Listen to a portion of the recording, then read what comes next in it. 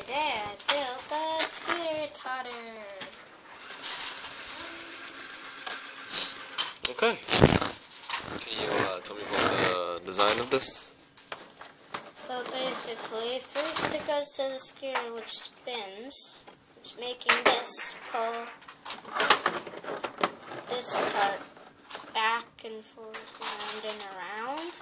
But for this part, it actually just stays here, and the only thing it does is go back and forth, back and forth, back and forth.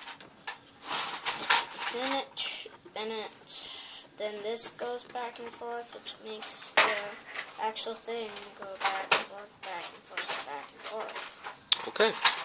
Do you have any problems with this building?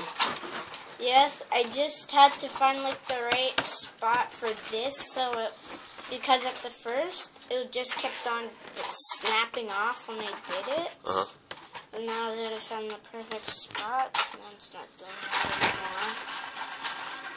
Good. Can you tell me about the programming?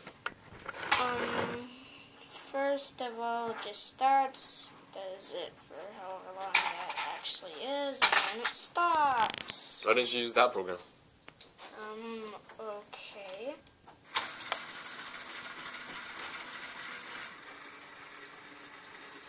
Can you explain to me how this program works?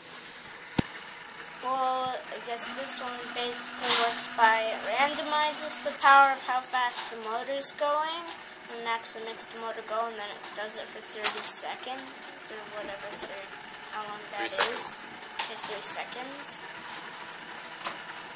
And it repeats with the new power, right? Yep. Okay. Anything else you want to say?